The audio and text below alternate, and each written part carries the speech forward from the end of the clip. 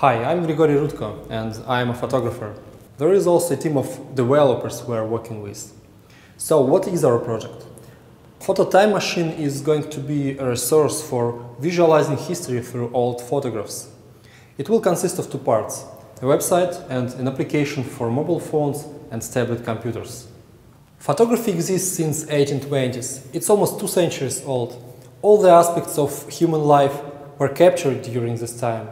How cities looked like, what did people wear, what kind of transport and devices they used, what kind of sports and celebrities were crazy about.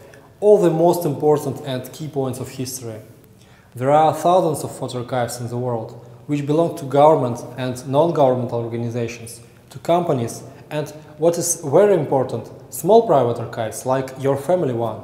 Altogether, they are able to provide a complete, full image of our history, and our goal is to combine them and structure into a network. We have already involved some of them, quite huge ones, and it's just the very beginning. We will work in the UGC principle, user-generated content. Photo holders create accounts and upload the photos. They add captions and stories to the photos. They tag them by time and place and tag thematic aspects as well. So you can search for the photos with each type of tag separately, or you can combine them. Let's say you are interested in women's fashion of 20th century. You select 20th century on a timeline, type fashion, women, and you got the results. So users can build photo history of their families, places and things they love, and all those small private stories will be connected into a huge common one. This will let us observe how things or some special day or period looked like in different parts of the world, how architecture, people's life have been changing.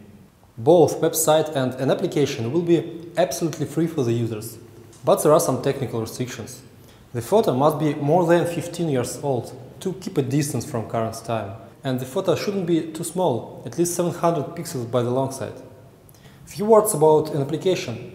It gives you absolutely the same options as a website, and even more, with built-in GPS, it gives you possibility to observe in real time how the certain place has been changing. You can travel around and at the same moment travel for the time with your application. To finish the development of this project and to launch it, we need some money. Please help us to collect them, and you will get special cool bonuses and will become one of the first users of our magic resource. If you repost or share our project, it also would be very appreciated. Thank you.